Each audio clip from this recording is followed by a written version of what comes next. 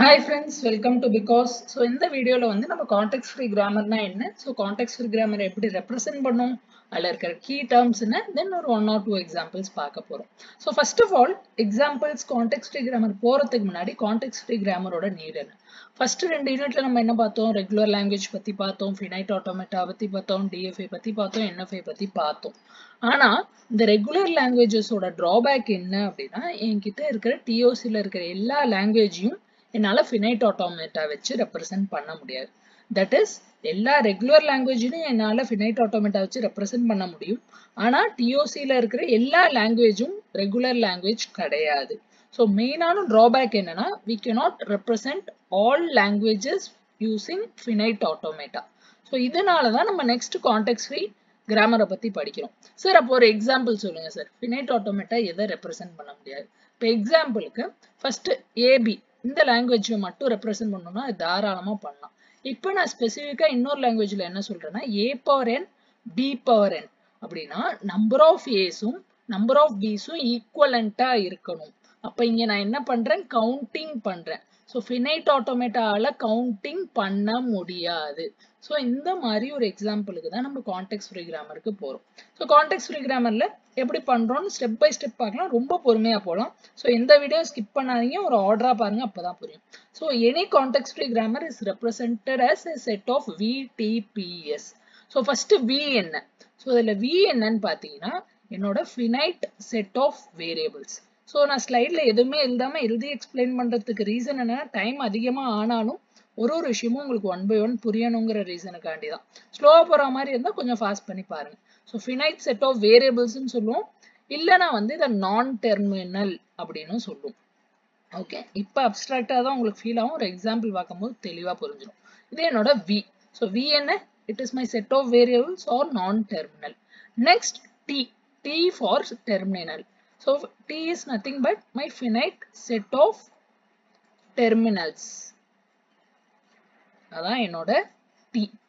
So இன்னொரு விஷயம் என்னன்னா லைக் V intersection T எப்போதுமே எம்டியா இருக்கும். அதோட அர்த்தம் என்னன்னா a variable cannot be a terminal or a terminal cannot be a variable. அதான் அதோட அர்த்தம். நெக்ஸ்ட் வந்து P for production rules. So இதையும் நீங்கள் ரெகுலர் லாங்குவேஜையும் போட்டு கன்ஃபியூஸ் பண்ணிக்காதீங்க. சிஎஃப்ஜியில் நம்ம ரெப்ரசன்டேஷனே டிஃப்ரெண்ட்டாக இருக்கும். ஸோ பி என்ன? என்னோட ப்ரொடக்ஷன் ரூல்ஸ். இதை வந்து சில புக்ஸில் சப்ஸ்டியூஷன் ரூல்ஸ்னும் கொடுத்துருப்பாங்க. ஸோ ஒன்றுமே இல்லை ஃப்ரெண்ட்ஸ். நெக்ஸ்ட் ஒரு எக்ஸாம்பிள் பார்த்தா இவ்வளோதானான்னு உங்களுக்கு ஃபீல் ஆகிடும். ஓகே, ஸோ பி என்னோட ப்ரொடக்ஷன் ரூல்ஸ். நெக்ஸ்ட் எஸ் வந்து வழக்கம் போல் என்னோட start variable. Okay, so S வந்து என்னோட ஸ்டார்ட் வேரியபிள்.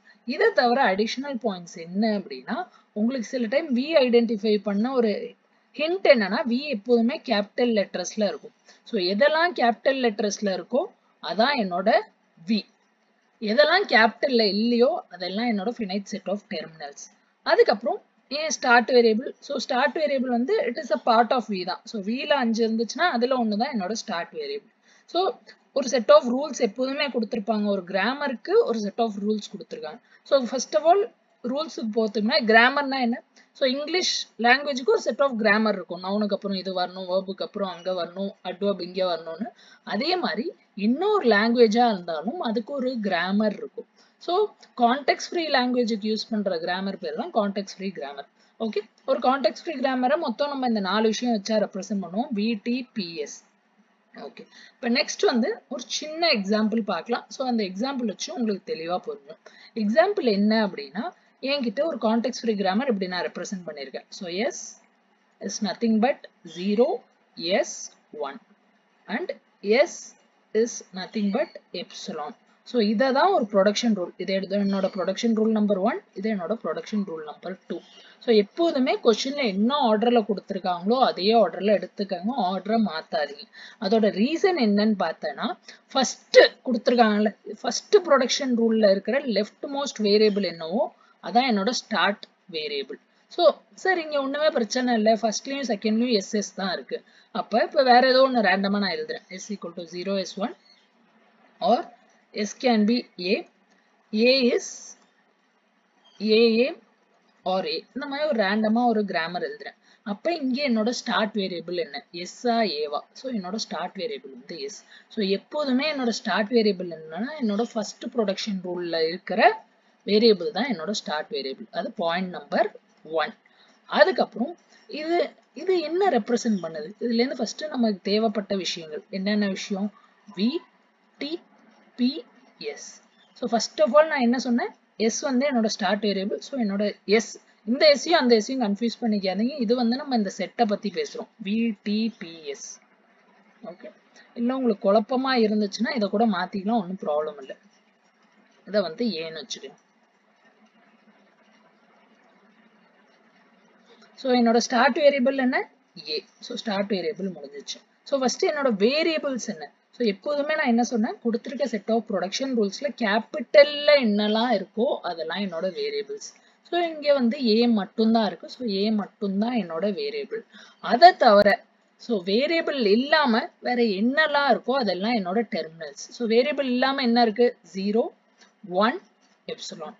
ஸோ இதெல்லாம் என்னோட செட் ஆஃப் டெர்மினல்ஸ். அதுக்கப்புறம் என்னோட செட் ஆஃப் ப்ரொடக்ஷன் ரூல்ஸ் என்ன, இங்க இருக்கிற இந்த ரெண்டு ரூலுமே என்னோட செட் ஆஃப் ப்ரொடக்ஷன் ரூல்ஸ் தான். அதை திரும்ப எழுதணும்னு நெசசரி இல்லை. ஆனா ஃபர்ஸ்ட் உங்களுக்கு கிளியரான டிஃபரன்ஸ் புரியணும். வீனா என்ன, டீனா என்ன, பீனா என்ன. ஸோ பி தான் என்னன்னா கொடுத்துருக்கிற ப்ரொடக்ஷன் ரூல்ஸ்.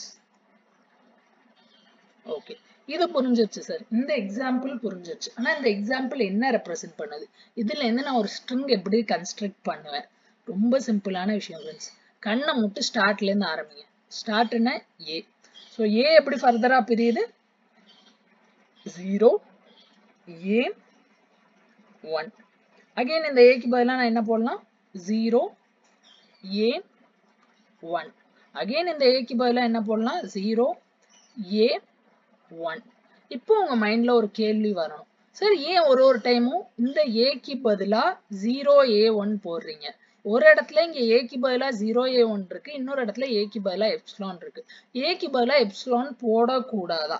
தாராளமா போடலாம். தட் இஸ் ஒரு வேரியபிள் வந்து ப்ரொடியூசர்ஸ் ஏதோ ஒன்று கொடுத்துருந்தாங்க அப்படின்னா, இந்த மாதிரி 2-3 வேல்யூ கொடுத்துருந்தாங்கன்னா நீங்க ஃபர்ஸ்ட் வேல்யூ வேணா ஃபர்ஸ்ட் போடலாம், செகண்ட் வேணா செகண்ட் போடலாம். இதோட அர்த்தம் என்ன அப்படின்னா, லைக் ஃபர்ஸ்ட் போட்டு என்ன ரிசல்ட் வருதோ அதுவும் அந்த லாங்குவேஜ்ல இருக்கும், செகண்ட் போட்டு என்ன ரிசல்ட் வருதோ அதுவும் அந்த லாங்குவேஜ்ல இருக்கும். நம்ம என்ன ஆர்டர்ல சப்ஸ்டியூட் பண்ணாலும் அது எல்லாமே அந்த லாங்குவேஜ்ல இருக்கும்.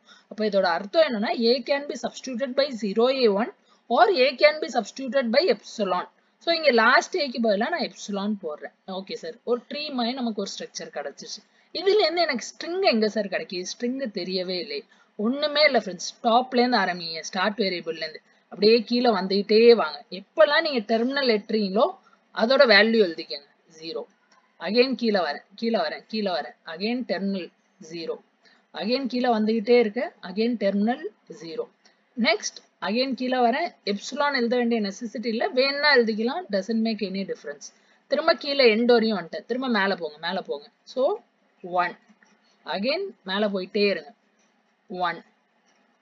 அகைன் மேலே போயிட்டே இருங்க, 1. ஸோ இங்கே இந்த எப்சிலானை நம்ம ஒமிட் பண்ணிட்டோம்னா இது என்ன ஆயிடும், 0 0 0 1 1 1 ஆயிடும். ஸோ இது வந்து ஒரு sample string that is accepted by this language.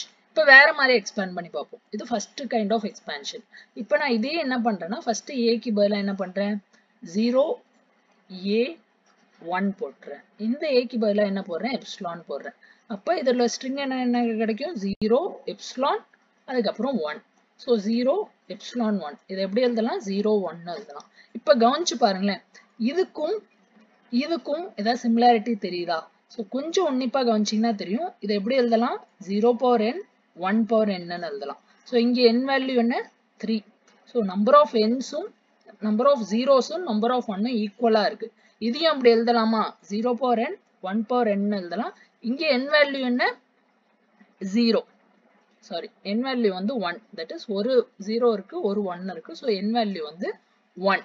So ஆக மொத்தம் இந்த நான் எழுதிருக்கிற ப்ரொடக்ஷன் ரூல்ஸ் எந்த லாங்குவேஜை டினோட் பண்ணுது அப்படின்னு பார்த்தீங்கன்னா, 0 power n 1 power n and n greater than equal to 0-ஆ இருக்கணுமா 1-ஆ இருக்கணுமா? ஸோ அது ஒரு முக்கியமான கேள்வி. So n greater than equal to 0-ஆ 1-ஆ? So இனிஷியலாக என் ஸ்டார்டிங் சிம்பிள் என்ன, a. ஸோ ஏ வந்து எப்சிலானா டைரக்டா கூட இருக்கலாம். So it is n greater than equal to 0. n greater than equal to 0 ஏன் வருது அப்படின்னா இந்த ரெண்டு ப்ரொடக்ஷன் ரூலை நான் கம்பைன் பண்ணி எப்படி எழுதலாம்னா இங்க எழுதுறேன். So it is nothing but a gives me a can be substituted as 0a1 or epsilon. So இப்படி எழுதலாம். எப்போ வந்து என் ஸ்டார்ட் வேரியபிள் வந்து டைரக்டா எப்சிலான் ரீச் ஆகுதோ அப்போ epsilon will be a part of this language. நான் எந்த லாங்குவேஜ் டினோட் பண்றேனோ அந்த லாங்குவேஜ்ல கண்டிப்பா எப்சிலான் இருக்கும். அந்த லாங்குவேஜ்ல எப்சிலான் இருந்தா கண்டிப்பா n ஈக்குவல் டு 0 கண்டிஷனும் இருக்கும். எப்போ வந்து என் லாங்குவேஜ் வந்து எப்சிலான் இல்லையோ அப்போ வந்து n ஈக்குவல் டு 0 இருக்காது. ஆனா எப்போ என் லாங்குவேஜ்ல எப்சிலான் இருக்கோ அப்போ n ஈக்குவல் டு 0 கண்டிஷனும் இருக்கும். இப்போ எனக்கு நல்லாவே தெரியும், உங்களுக்கு கொஞ்சம் காம்ப்ளிகேட்டடா ஃபீல் பண்ணுவீங்க. ஆனா நம்ம கிட்டத்தட்ட ஒரு 10-20 எக்ஸாம்பிள் பார்க்க போறோம். இப்போ எல்லா விஷயமும் நல்ல தெளிவா புரிஞ்சுக்கிட்டே வரும்.